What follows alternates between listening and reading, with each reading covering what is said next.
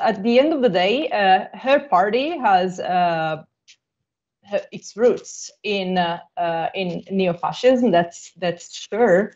That's for sure. But at the same time, she's very well aware of the fact that that we are in a different era right now, and I agree. Her platform looks pretty much like the one of an extremely conservative party. So if there's all this talk about Italy going back to fascism, of course this is not the case. We are not discussing a crisis of Italian democracy.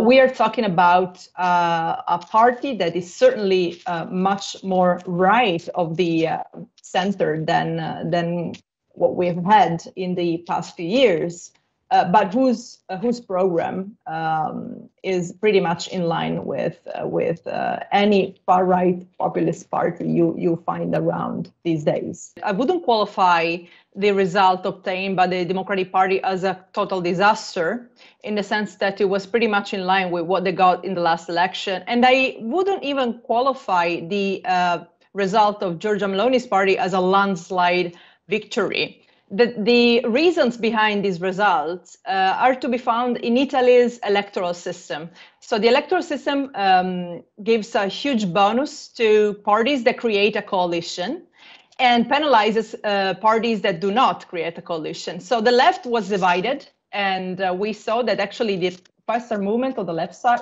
which classifies at this point as a left-wing party, did quite well.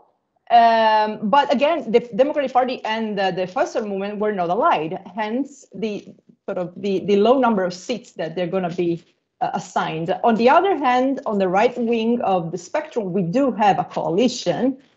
Which means that they have a solid majority in both chambers of the parliament. And this is certainly an important development in Italian politics. We are witnessing the return to actual politics after some years that were perhaps characterized by this cult of technocracy in a certain sense.